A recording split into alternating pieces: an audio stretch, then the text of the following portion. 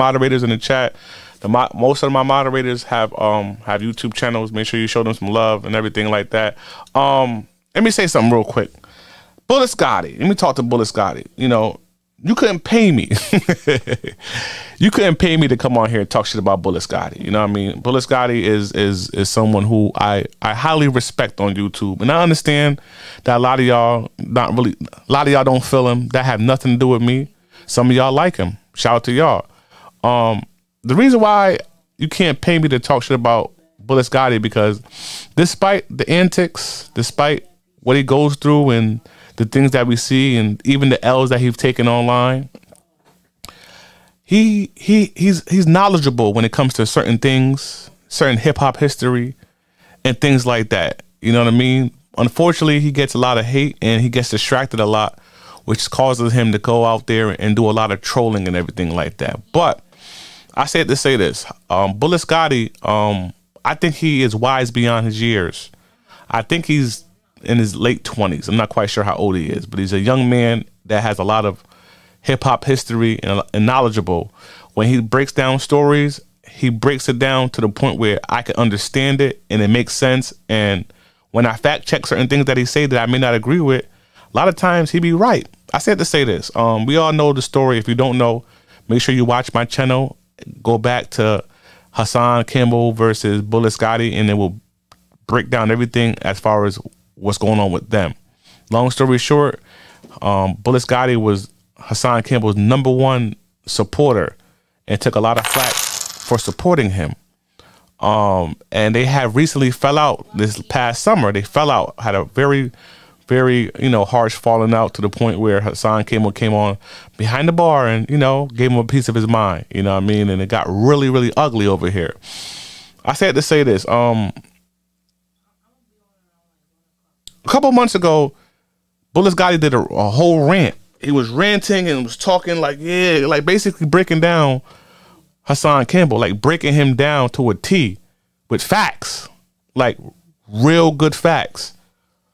As of recently, I noticed that, Bulletz Gotti seems like he's having a lot of sympathy for what's going on for Hassan Campbell. And I'm not saying that he shouldn't, I even told y'all on my channel, I said, despite Hassan Campbell and his antics, I would never wish hurt, harm, or danger upon the man. I just wish that he, will get some type of help before he ends up crashing completely out and leaving behind his beautiful family that needs him. So I'm not going to go online like a lot of other people and wish any type of death upon the man at all whatsoever. But I noticed that Bulletz Gotti has been very vocal about how y'all have been making videos and kind of, in a sense, making fun of the man in his own words. And Bulletz Gotti is actually afraid that you guys are going to drive Hassan to the point of suicidal. This is what Bulletz Gotti had to say on his platform earlier today about what y'all are doing and may happen to Hassan if y'all don't, relax yourselves. About Maine the Milkman. He has a good platform. No, this is the wrong one. And Hassan. This is the wrong one. Sorry, hold on. Here we go. My bad. Wrong one, y'all. My bad. Maine the Milkman is tripping right now. I am tripping. That's the wrong one. Hold on. Here we go right here. Dudes wanted this man, and I don't understand, right? People that say they got a good heart, right? Or say they spiritual, or say they go to church or whatever, right? And they say they're not evil, but they always want to talk about demonic people. What type of person, and y'all niggas is hypocrites, okay? What type of person will basically cheer this man on to jump off the ledge, okay? And I'm gonna be honest, if Hassan don't calm down, you people are going to regret it, and he is going to commit suicide on YouTube. Mark my words. You're going to regret it. And if he commits suicide on YouTube, what are you people going to say? And what are you people going to do? Because, my nigga, if he don't change his ways from this situation, and he comes on YouTube and puts a pistol to his head or slit his fucking throat, because that's the next level. He got shot. If he don't change from there, the next thing is when a person tells you he got nothing else to live for, the next solution is they keep wanting to die. This man keep telling you he want to die. Okay? Once somebody tells you they keep want to die and they always telling you that they don't got nothing to live for, knowing they may have a family and have kids. But if they come on their YouTube channel and tell you after their mother passed away, they don't have nothing else to live for, the next step is committing suicide. And he has. So if he does come on YouTube, and this has been done before, it's a lot of people that's been online that have put guns to their head, slit their own throat online. I'm telling you, if that man does that online, the blood is on your blood is already on all y'all people's hands. It's already on y'all hands. No blood is on my hands. Because so I see y'all in the live chat. I see Big Killer says Gotti's gaslighting the fuck out of all these people. All right, you're not the only person that I've seen say that. As far as he's just saying that, you know.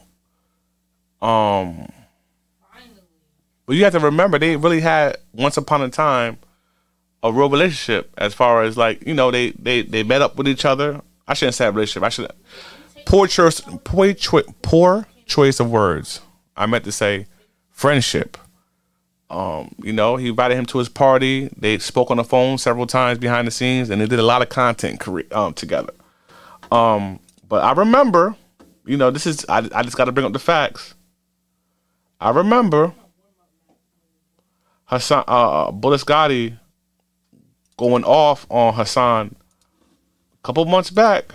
You know, we got to bring the receipts up so I can see how someone would say he's gaslighting the situation based upon the energy he had for Hassan Campbell literally a month or so ago. Okay, Hassan never went to jail for no bodies. He went to jail for the assault in the first C-class felony. Okay, Hassan was beating on females. He went to jail for beating on females. Okay, he didn't go to jail for killing nobody. He went to jail for beating on females. What Mac mean be saying? God's work? Woo! Child.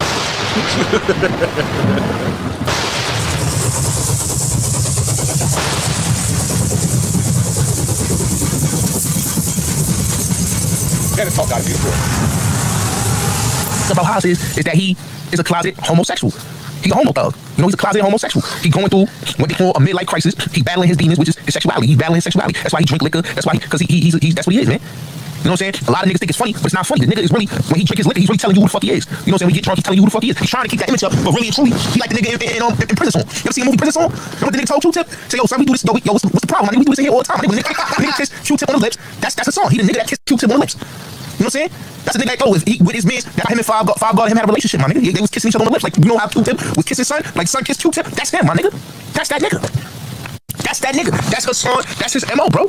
Is that, yo, he don't want niggas to know, but it's like you in love with these niggas. You know what I'm saying? Hocus is another one. Hocus is another one, bro. Like, it's niggas like that. That's why he's so cool with Hocus, because Hocus is a booty bandit type of nigga. That's gay.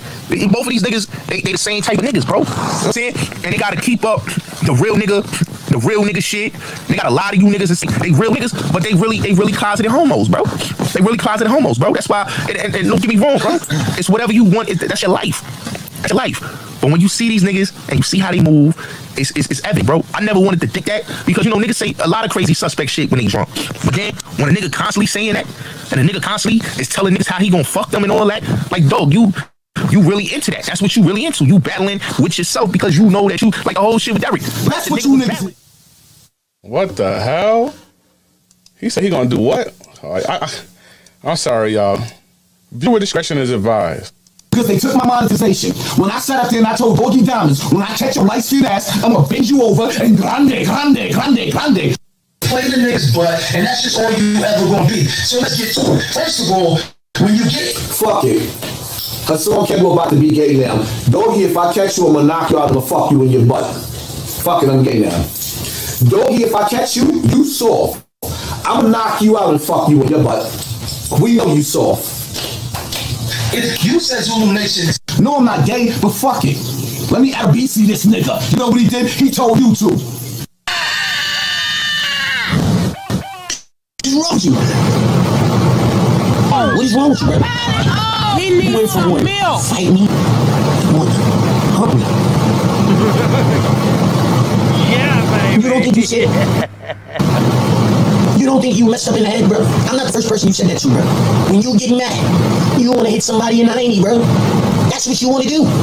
When you get mad, it's the second time you said that. That I know about. You said that publicly. Twice already. So Doggy Diamonds, that Doggy, we got something in common in that. We got something in common. Listen, man, it's evident. I ain't gonna do that too much. Shout out to my guy E Money in the chat.